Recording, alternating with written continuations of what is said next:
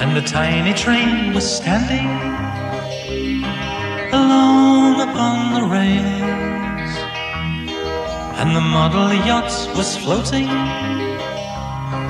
and showing off her sails,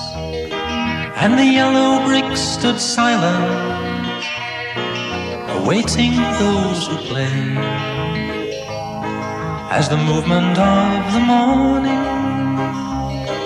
brought forth a welcome day, and the sun crossed the horizon, and through the window came the first rays of the dawn, and Christmas once again. And Joseph and Amanda both opened up their eyes as the movement of the morning made them realize that the room was overflowing with presents by the score, as Joseph and Amanda both looked around and saw the yellow umbrella and matching parasol, a bicycle for Joseph, Amanda found her doll.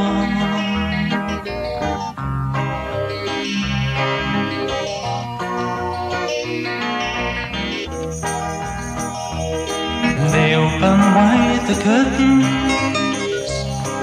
and on that Christmas day the sun shone on the snow that oh so thickly lay the whole way down the garden and on the apple trees, for Joseph and Amanda to do with as they pleased, and they played and played for hours. But soon the evening came, time to put their toys away and go to sleep again. But the memories will linger, never to decay, how Joseph and Amanda enjoyed their Christmas day.